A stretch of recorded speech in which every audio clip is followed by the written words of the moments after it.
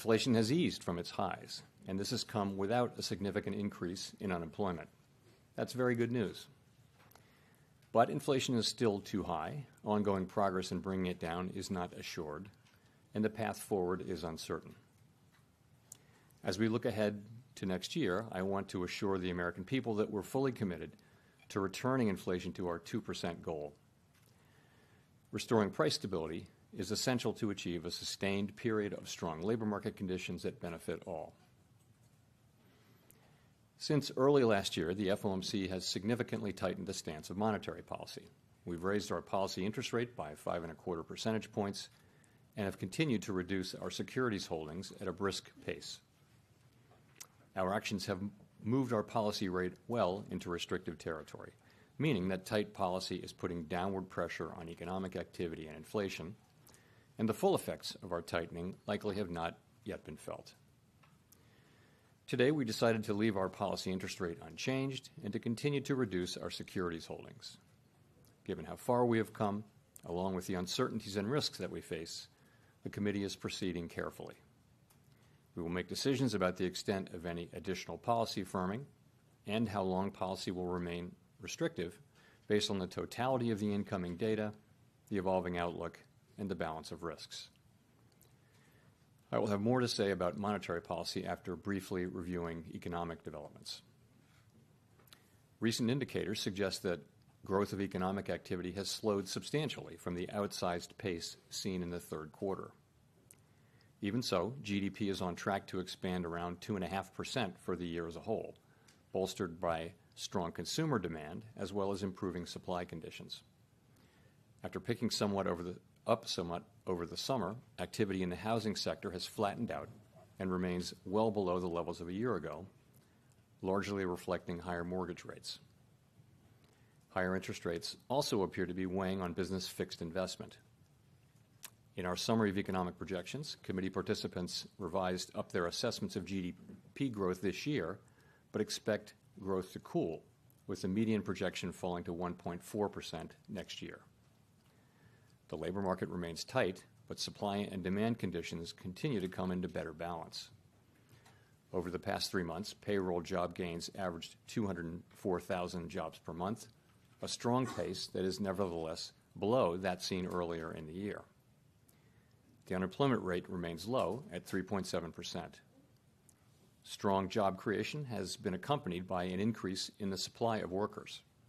The labor force participation rate has moved up since last year, particularly for individuals aged 25 to 54 years, and immigration has returned to pre-pandemic levels. Nominal wage growth appears to be easing, and job vacancies have declined. Although the jobs-to-workers gap has narrowed, labor demand still exceeds the supply of available workers. FOMC participants expect the rebalancing in the labor market to continue, easing upward pressures on inflation. The median unemployment rate projection in the SEP rises somewhat from 3.8% at the end of this year to 4.1% at the end of next year. Inflation has eased over the past year, but remains above our longer-run goal of 2%. Based on the Consumer Price Index and other data, we estimate that total PCE prices rose 2.6% over the 12 months ending in November, and that, excluding the volatile food and energy categories, core PCE prices rose 3.1%. The lower inflation readings over the past several months are welcome, but we will need to see further evidence to build confidence that inflation is moving down sustainably toward our goal. Longer-term inflation expectations appear to remain well anchored, as reflected in a broad range of surveys of households, businesses, and forecasters, as well as measures from financial markets. As is evident from the SEP, we anticipate that the process of getting inflation all the way to 2% will take some time. The median projection in the SEP is 2.8% this year, falls to 2.4% next year, and reaches 2% in 2026. The Fed's monetary policy actions are guided by our mandate to promote maximum employment and stable prices for the American people. My colleagues and I are acutely aware that high inflation imposes significant hardship as it erodes purchasing power, especially for those least able to meet the higher costs of essentials like food, housing, and transportation. We're highly attentive to the risks that high inflation poses to both sides of our mandate, and we are strongly committed to returning inflation to our 2% objective. As I noted earlier, since early last year, we have raised our policy rate by 5.25 percentage points, and we have decreased our securities holdings by more than $1 trillion. Our restrictive stance of monetary policy is putting downward pressure on economic activity and inflation. The committee decided at today's meeting to maintain the target range for the federal funds rate at 5.25 to 5.5%, and to continue the process of significantly reducing our securities holdings.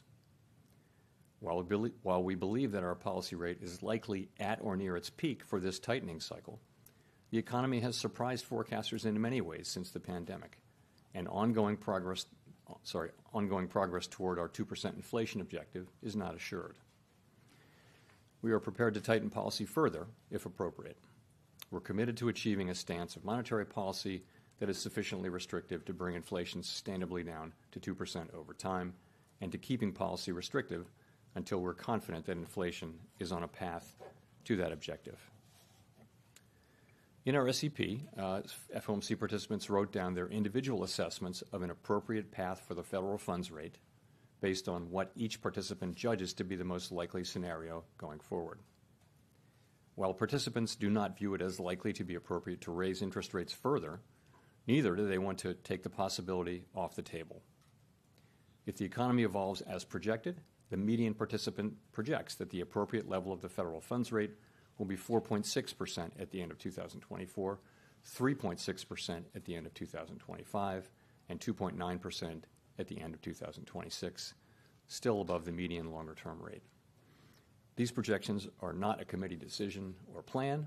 If the economy does not evolve as projected, the path of policy will adjust as appropriate to foster our maximum employment and price stability goals. In light of the uncertainties and risks and how far we have come, the committee is proceeding carefully. We will continue to make our decisions meeting by meeting based on the totality of the incoming data and their implications for the outlook for economic activity and inflation, as well as the balance of risks. In determining the extent of any additional policy firming that may be appropriate to return inflation to 2% over time, the committee will take into account the cumulative tightening of monetary policy, the lags with which monetary policy affects economic activity and inflation, and economic and financial developments. We remain committed to bringing inflation back down to our 2% goal and to keeping longer-term inflation expectations well anchored. Restoring price stability is essential to set the stage for achieving maximum employment and stable prices over the longer run. To conclude, we understand that our actions affect communities, families, and businesses across the country. Everything we do is in service to our public mission. We at the Fed will do everything we can to achieve our maximum employment and price stability goals. Thank you. I look forward to your questions.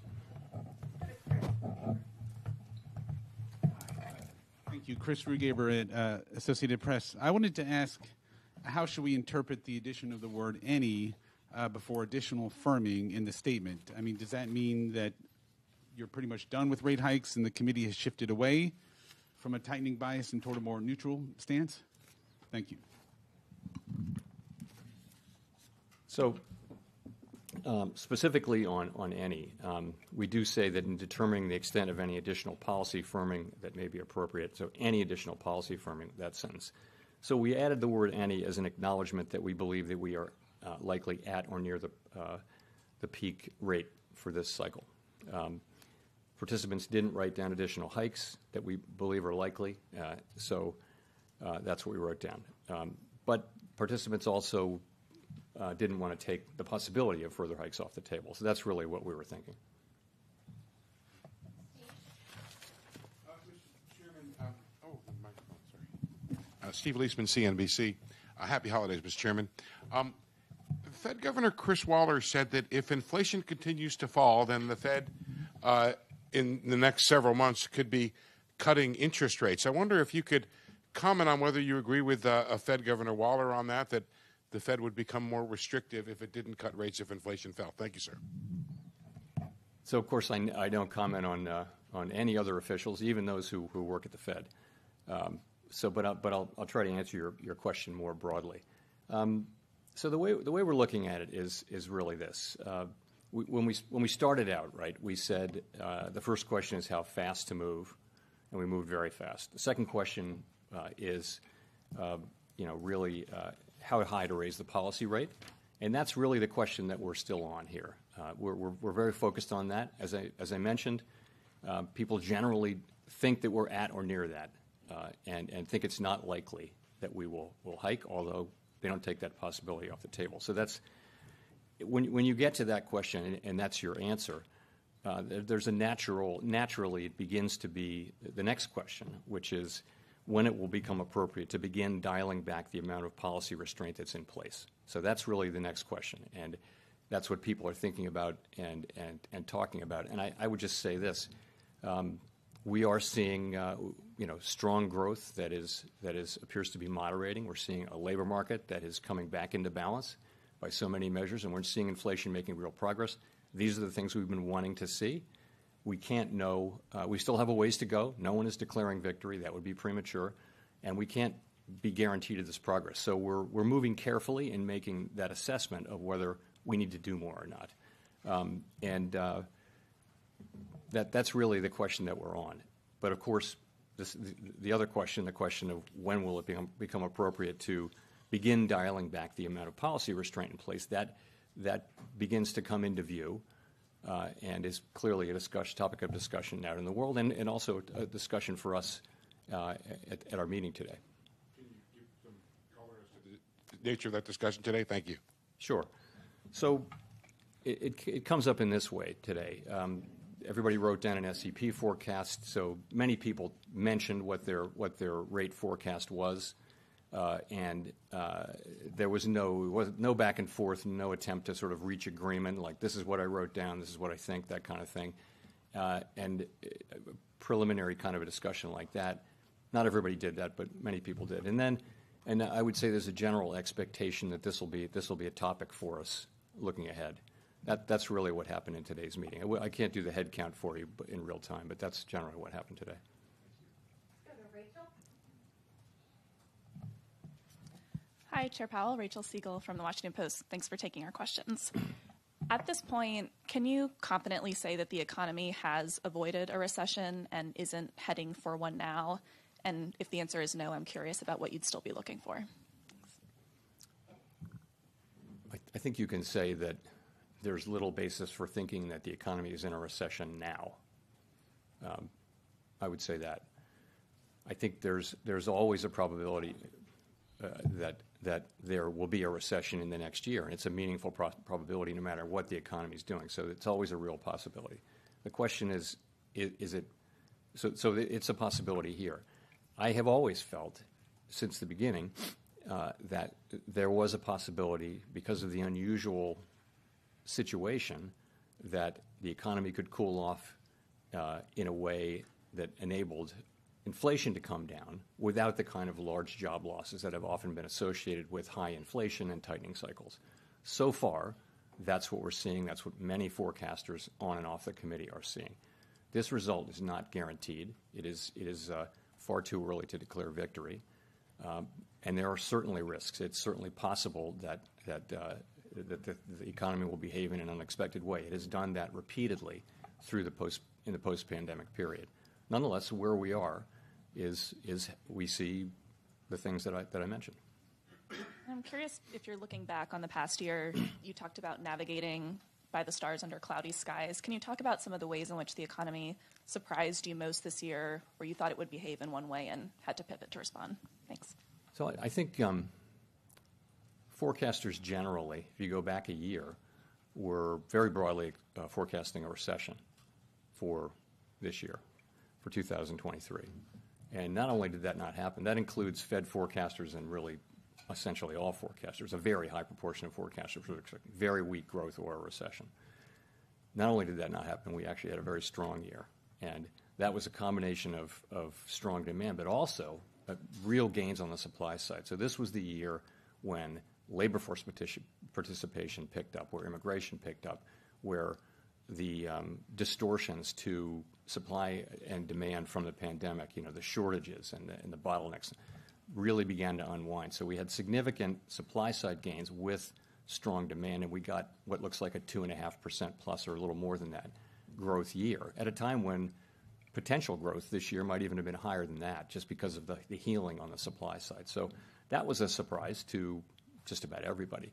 I think the inflation forecast is roughly what people wrote down a year ago, but in a very different setting. And I would say the labor market, because of the stronger growth, has also been significantly better. If you look back at the SEP from a year ago, there was a significant increase in unemployment. It didn't really happen. We're still at 3.7%. So we've seen strong growth, still a tight labor market, but one that's coming back into balance with support from the supply side, a greater supply of labor. It's that's what we see, and that I think that combination was not anticipated broadly.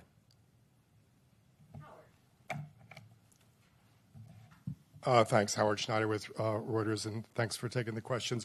I wonder if you could give a little more color or detail on what motivates the lower rates next year, whether it's a coincidence, for example, that the spread between PCE inflation, core inflation, and the federal funds rate stays constant over the year. Are you simply calibrating against the fall in prices, in the price level that you're expecting, in the rate of inflation that you're expecting, as opposed to supporting the economy?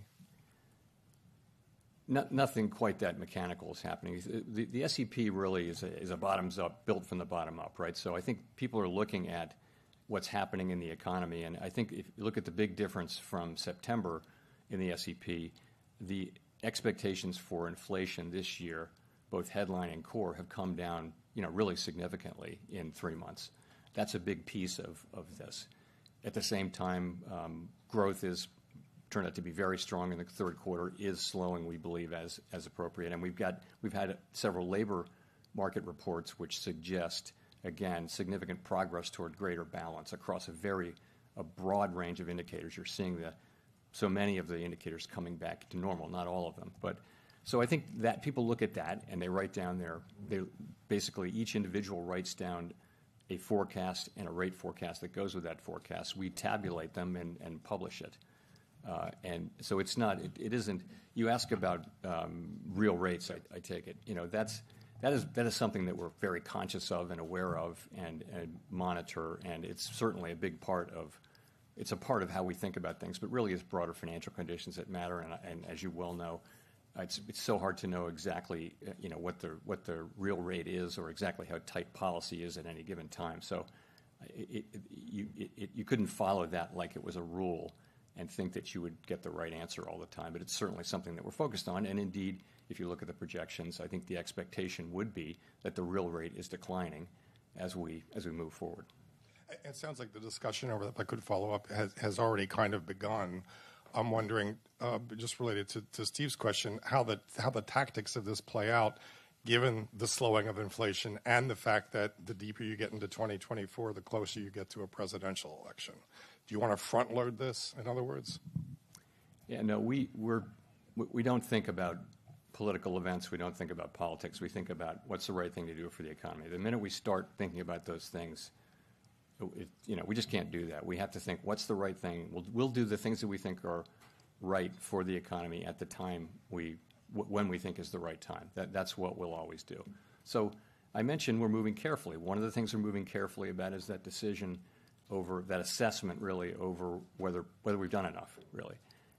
And you see that people are not writing down rate hikes. That's us thinking that we have done enough, but not feeling that really strongly, confidently, and not wanting to take the possibility of a rate hike off the table. Nonetheless, it's not the base case anymore, obviously, as it was 60, 90 days ago.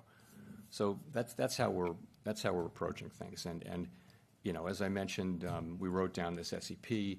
And it talks about people have individual assessments of when it will be appropriate to start to dial back on the tight policy we have in place. And that's a discussion we'll be having going forward. But that's another assessment that we're going to make very carefully. So as time goes forward.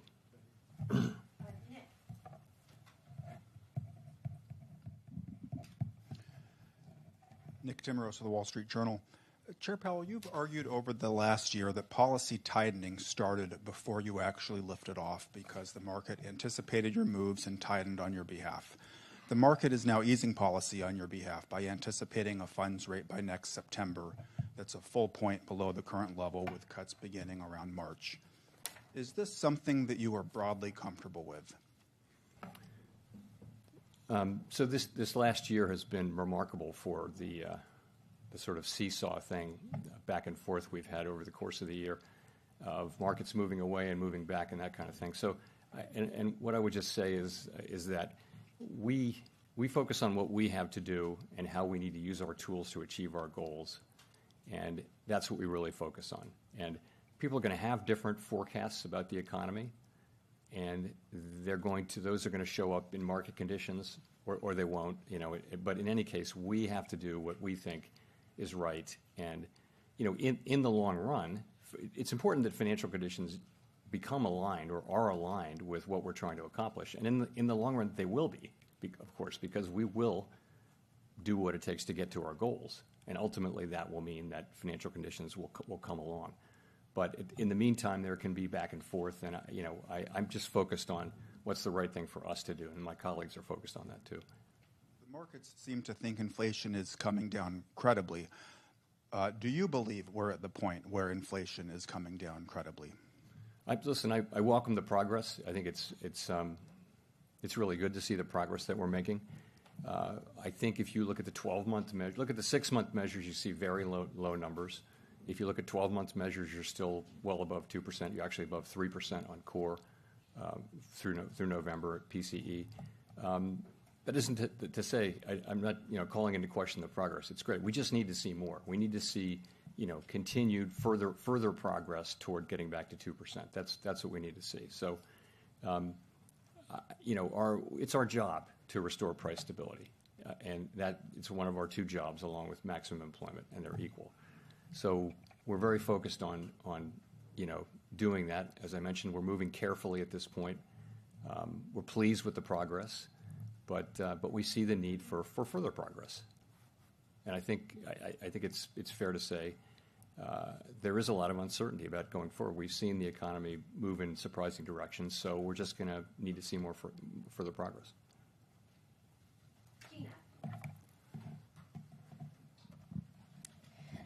Gina Smilik, New York Times. Thanks for taking our questions.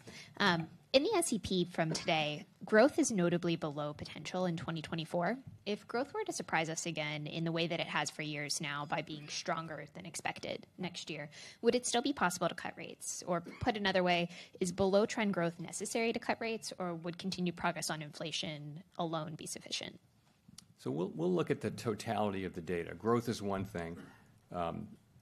So is inflation, so is labor market data. So we look at the total as we make decisions about policy changes going forward. We're going to look at all those things, and particularly about as they affect the outlook. It's ultimately all about the outlook and the balance of risks as well. So that's what we'd be looking for. If we have stronger growth, that'll be good for people. That'll be good for the labor market. It might actually mean that it takes a little longer to get inflation down to 2%. We will get it down to 2%, but if we see stronger growth, we will set policy according to what we actually see, and so that's how I would answer.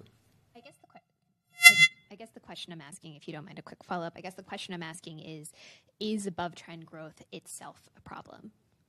It's only a problem it's not itself a problem. It's only a problem insofar as it makes it more difficult for us to achieve our goals. And if you have growth that's robust, what that will mean is probably will keep the labor market very strong. It probably will place some upward pressure on inflation. That could mean that it takes longer to get to 2% inflation. That could mean we need to keep rates higher for longer. It could even mean ultimately that we would need to hike again. It just is. It's the way our policy works.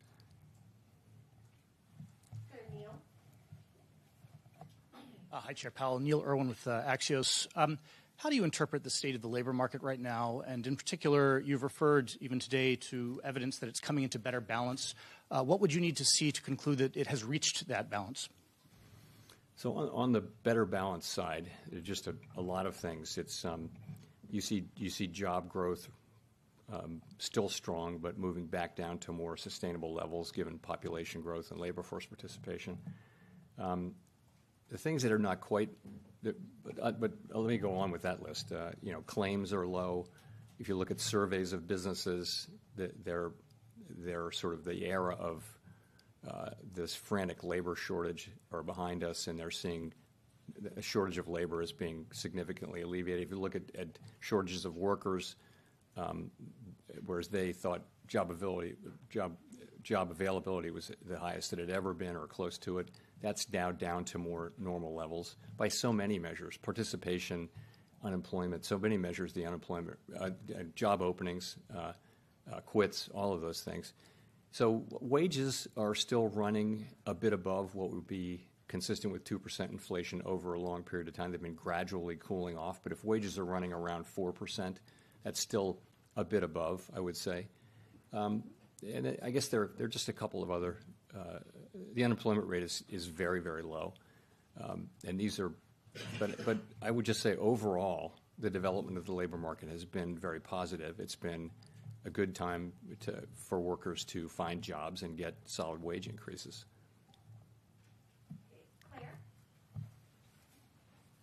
Claire Jones, Financial Times. I'd say the mood among economists at the moment seems to be one of cautious optimism, which is somewhat corroborated by your forecast, by this sense that we are going to have a soft landing. Yeah, when we hear from the general public, there's a lot of discord about economic conditions. What do you think explains this disconnect, and does it matter for policymakers? It may be. A common theme is that while inflation is coming down, and that's very good news, the price level is not coming down. Prices of some goods and services are coming down, but overall, in the aggregate, the price level is not good. So people are still living with high prices, and that is something that people don't like. And what will happen with that is wages are now real wages are now positive, so that wages are now moving up more than inflation as inflation comes down, and so that might help improve the mood of people. But we see those public opinion surveys. The thing that we can do is to do our jobs, which is to use our tools to foster price stability, which has such great benefits over such long periods of time, and which is the thing that really enables us to work for and achieve an extended period of high employment, which is so beneficial for families and companies around the country.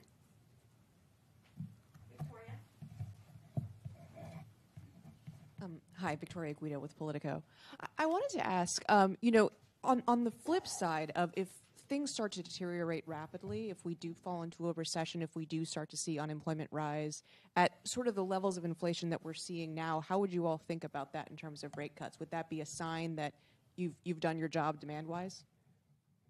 Sorry, if the economy looks like it's starting to fall into recession, if the jobless rate starts to rise? That's not something we're hoping to see. Obviously, we're hoping to see something very different, which is continuation of what we have seen, which is the labor market coming into better balance without a significant increase in unemployment, inflation coming down without a significant increase in unemployment, and growth moderating without a significant increase in unemployment. That's what we're trying very much to achieve, and not something we're looking to see. But would you take that as a signal that you should cut rates? Obviously, what we'll do is we'll look at the totality of the data, as I've mentioned a couple of times, and certainly the labor data would be important in that. And if you can describe a situation like that where if there were the beginning of a recession or something like that, then yes, that would certainly weigh heavily in that decision.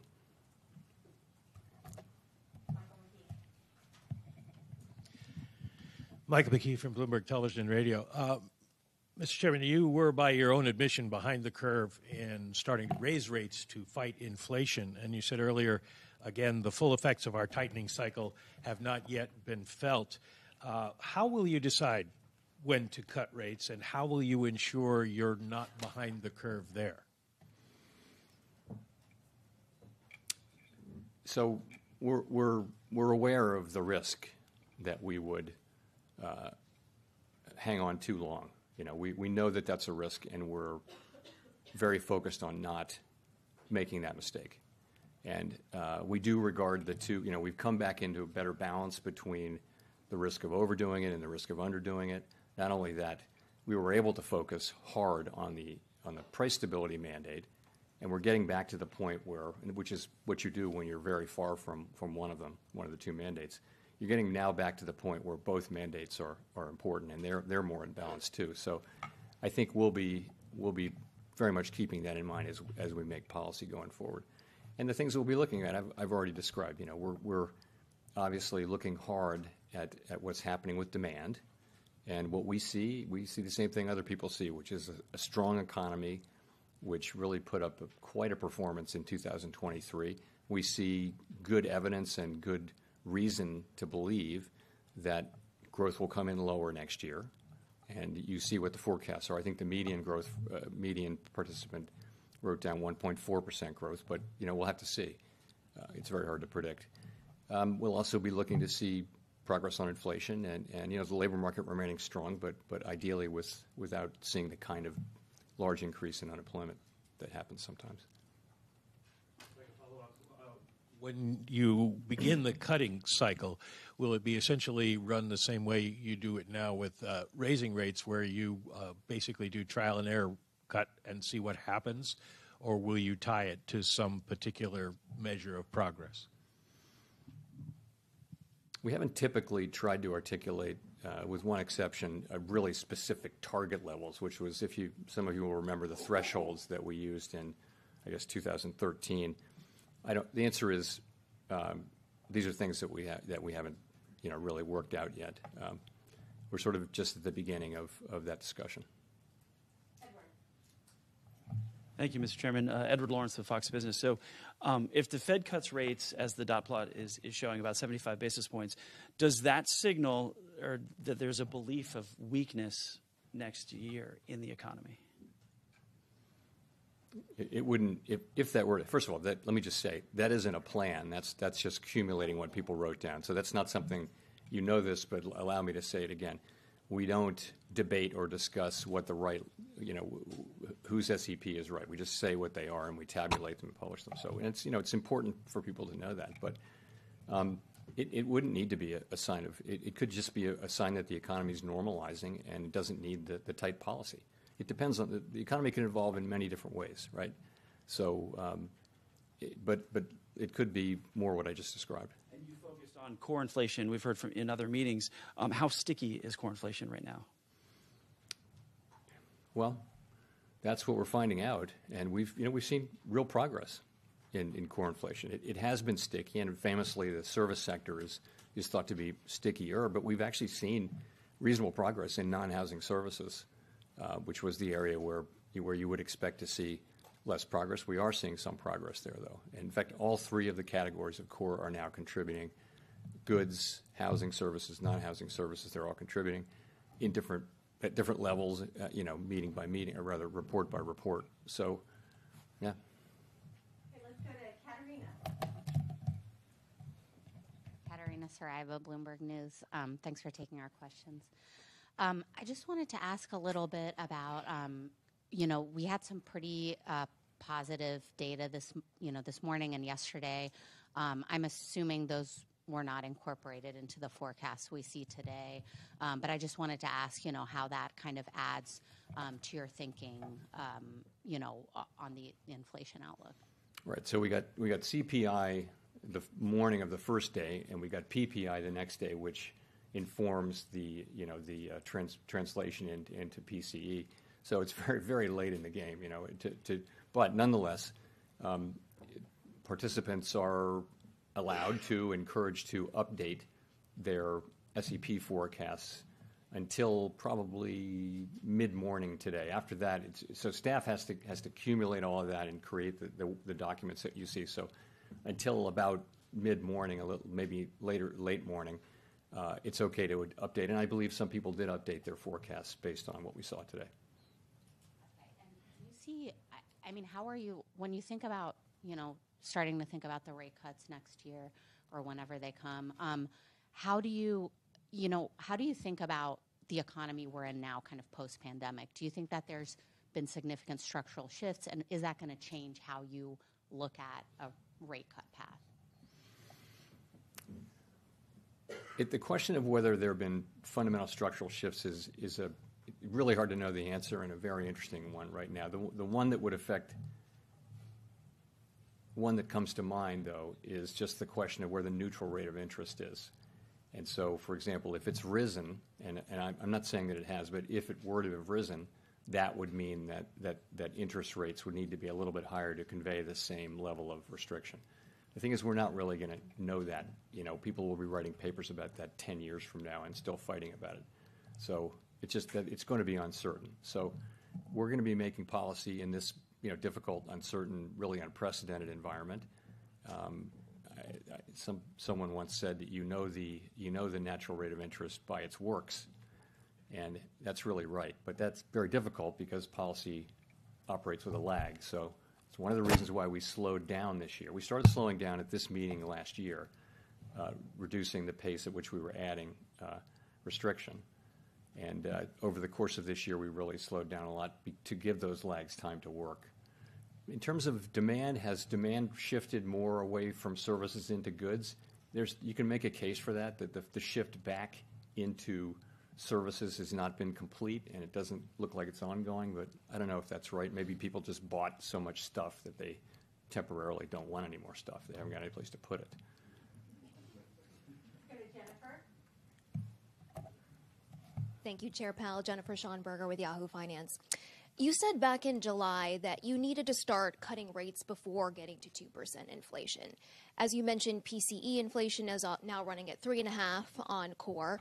On a 6-month annual basis, core PCE is running at 2.5%. Though when you look at super core and shelter, they are, of course, stickier.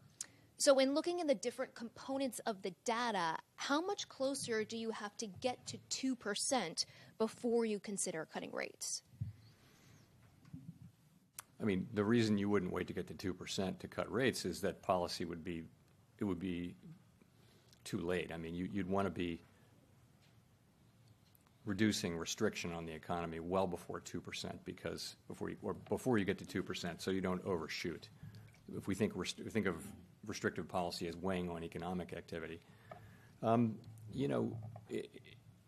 it takes a while for policy to get into the economy, affect economic activity, and affect inflation. So I can't give you a precise answer, but if you look at what's in the SEP, and I think you'll see a reasonable estimate of the time lags and things like that it would take. Do you think below 3% would be reasonable? I wouldn't want to identify any one precise point, because I would be able to look back then and probably find out that it turned out not to be right. But we'll be looking at it and looking at the broad collection of factors.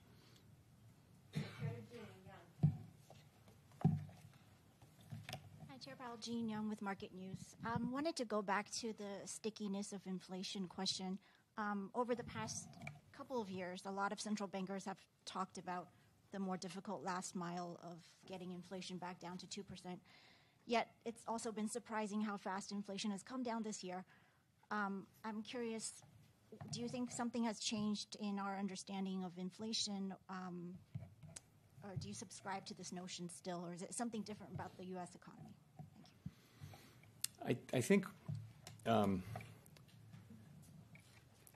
this. We felt since the beginning that it would be a combination of two factors. The first factor is just the unwinding of what happened in the pandemic, the distortions to supply and demand, and the second thing would be our policy, which was weighing on aggregate demand and actually making it easier for the supply side to recover because of lower demand. We thought those two things were going to be necessary. Sorry, say the last part of your question again. If there was something different about the U.S. economy. Yeah, so it's not that it may or may not be about the U.S. economy being different. I think that this inflation was not the classic demand overload, pot boiling over kind of inflation that we think about. It was a combination of very strong demand, without question, and unusual supply side restrictions, both on the goods side but also on the labor side, because we had a participation shock. So this is just very unusual. And we had the view, my colleagues and I broadly had the view, that we could get a lot of, you had essentially a vertical supply curve, because you ran into the limits of capacity at very low levels because there weren't workers and because people couldn't, the supply chains were all broken. So we had the view that you could come straight down that vertical supply curve to the extent demand reduced. And, something like that has happened. It happened so far. The question is, once that part of it runs out, and we think it has a ways to run, we definitely think that the sort of supply chain and shortages side has some ways to run. Does labor force participation have much more to run? It might. Immigration could help, but it may be that at some point you will run out of supply side help, and then it gets down to demand and it gets harder. That's very possible. But to say with certainty that the last mile is going to be different, I'd be reluctant to suggest that we have any certainty around that. We just don't know. I mean, inflation keeps coming down, the labor market keeps getting back into balance, and it's so far so good. Although we kind of assume that it will get harder from here, but so far it hasn't. Okay, we'll go to Megan for the last question. Hi, Chair Powell. Thanks for taking our questions. Megan Casella with Barron's.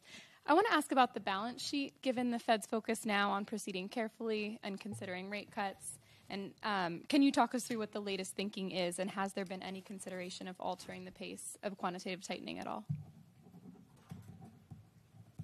We're not talking about altering the pace of QT right now, just to get that out of the way.